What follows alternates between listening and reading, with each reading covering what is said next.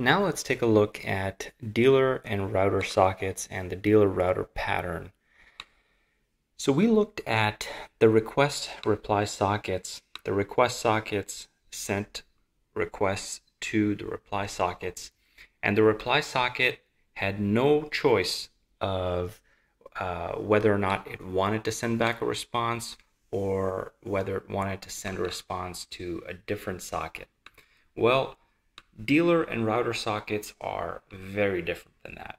Dealer sockets can send requests and they can obviously receive messages, but what's special about dealer sockets is that they do not have to follow the send and receive cycle. They can keep sending or they can keep receiving.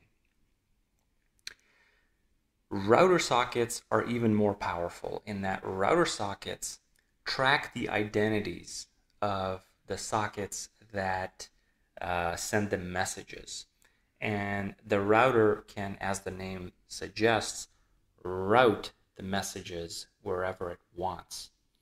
So you can have these incredibly complex patterns emerge with the dealer and router sockets. So for example, you can have a trading strategy A dealer, trading strategy B dealer that send messages to the router, and then the router sends that message to let's say some kind of a hedging dealer, and then you have an execution dealer, and you can hook all these up, and you can get these very incredibly complex patterns with dealer and router sockets.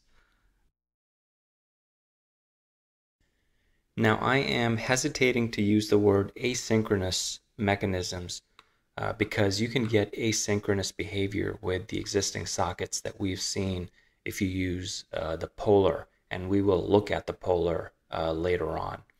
But for now, the way to look at dealer and router sockets is in terms of patterns rather than synchronicity or asynchronicity. Okay, the patterns are fundamentally much more powerful than the sockets that we've seen before.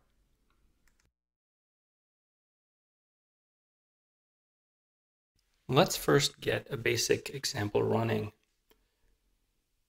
I'm going to create two Visual Studio projects, both C++17.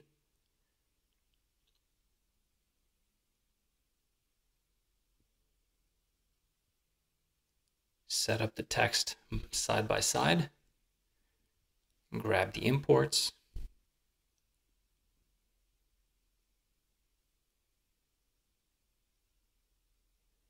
create a dealer socket, connect it to 5555,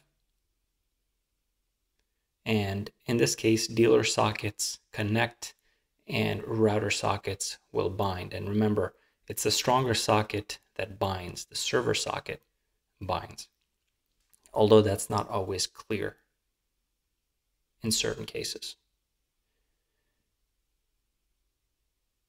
We'll generate some random numbers, create a JSON payload, dump it to a string and into a Z buffer, and send it.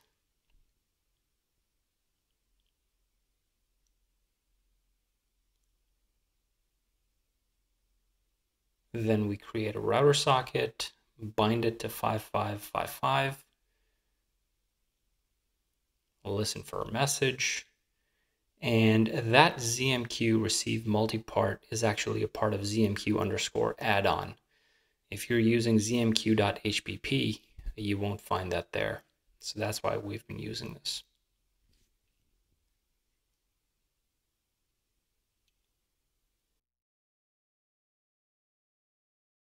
So there you see the messages being delivered router side, and what you'll notice is that they are multipart messages. Ignore the true. The true is the return condition that we're printing out. But for each iteration, you see that there is a default message identity and then the payload. So the router assigns a default identity to every socket that it receives a message from. We can also assign custom identities so that it's more understandable by humans. In real pipelines, you want to sort of be able to reason about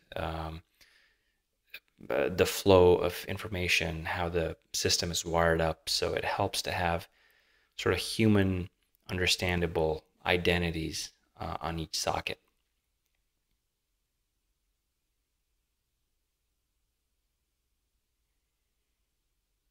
And there's a ZMQ identity tag on a set socket option.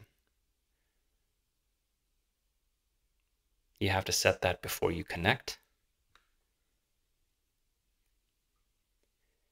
And now router side, the identity is strat A.